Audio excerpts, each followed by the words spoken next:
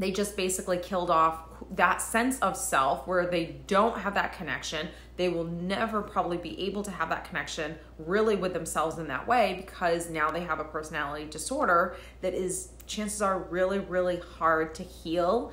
That now I operate in the world not really knowing who I am. So while someone who's codependent probably doesn't really know who they are either, they still have an ability to tap into that sense of self if they really work that muscle and learn how to heal from codependency. Someone who's a narcissist or has a really, personality disorder, is really, really toxic and unhealthy, they can't do that.